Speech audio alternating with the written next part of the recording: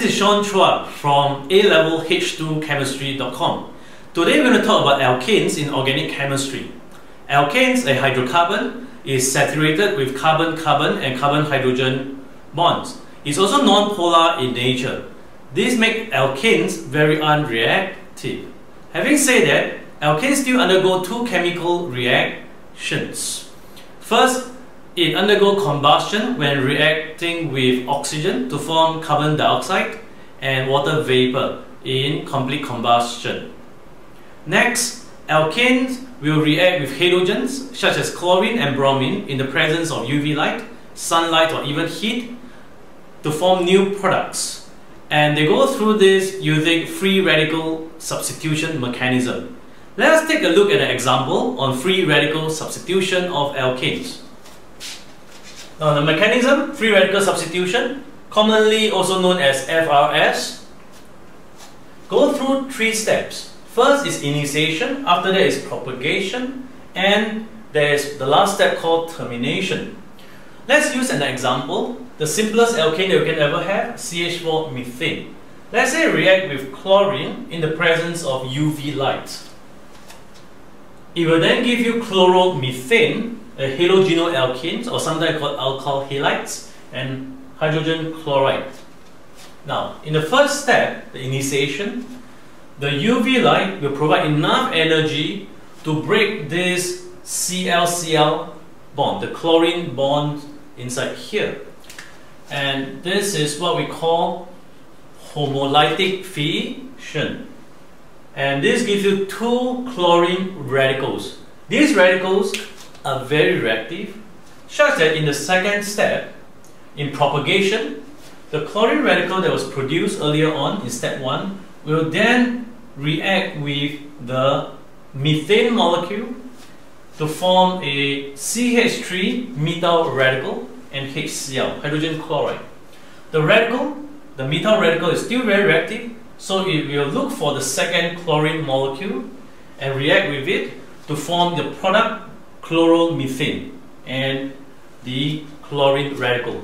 Now, you will see here the chlorine radical is still very reactive, and it will go back to your propagation step 1 here to react with a new molecule of methane to form new methyl radicals, and the steps repeats itself again. Now, this is known as a chain reaction, such that sometimes we also call it free radical chain reaction.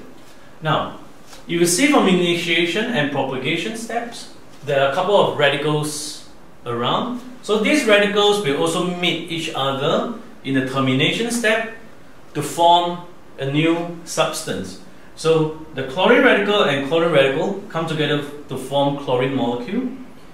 The chlorine radical with the methyl radical will then form the product they are looking for, the chloromethane.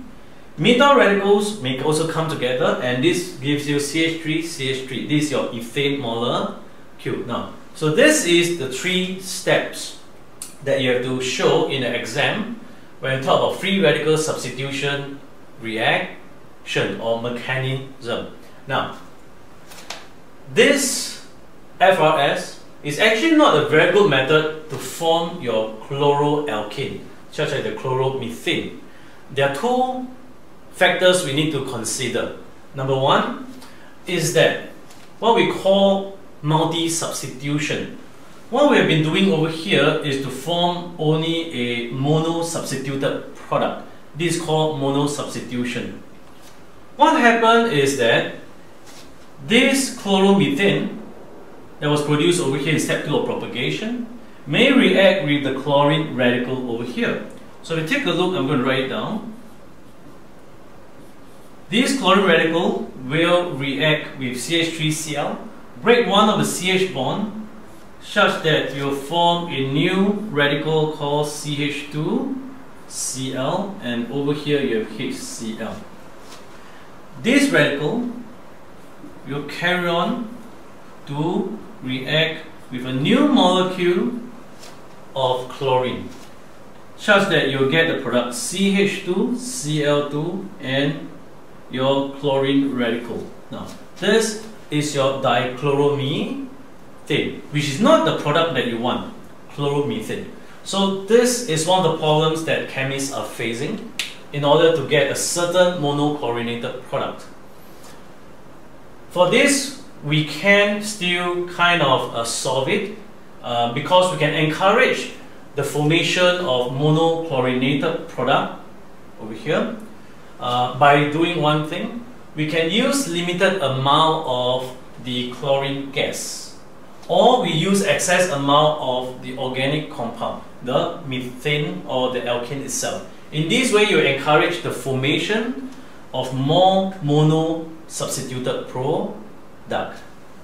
Now, the second problem of free radical substitution in order to get the monochlorinated product is what we call positional metals or positional issues.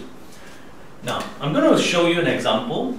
Now, this positional issue will only happen if you have a longer chain alkane, and it will start with propane.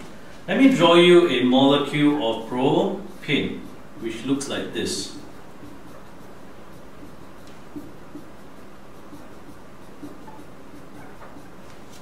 Now, if you take a look, this is propane molecule, 3 carbon. When we do mono substitution, we realize that one of the hydrogen atoms over here will be substituted by a chlorine atom, alright, through the radicals. If you look at it very closely, there are 3 carbon here, the 2 carbon at the terminal, alright. We have hydrogen atoms that is at the same position. So this hydrogen atom is actually similar to this, similar to this. So if there's a chlorine that's attached here or substituted here, here or here, it will be known as 1-chloropropane. Similarly, if these are the hydrogen atoms that are substituted by the chlorine, so let's say this is chlorine, so this will also be known as 1-chloropropane. They are the same. Now, however, if you look at the hydrogen atoms that attach to the second carbon right in the middle, I'll use black color to indicate this. If a chlorine is substituted here, then this will be known as 2-chloropropane, which is obviously a different compound from the earlier one called 1-chloropropane. In fact, they are known as isomers, and isomers are really 2 different organic compounds. Now, so this is something that chemists have a problem getting rid of, alright, to solve it. So, once again, free radical substitution is not the best method to form chloroalkanes, or we call it in general halogenoalkanes. So, chemists actually use other methods to form such compounds, and we'll discuss this in other videos in the future. Hope you find the video discussion useful to you. Feel free to share this with your friends, and I look forward to you in the next video. Thank you.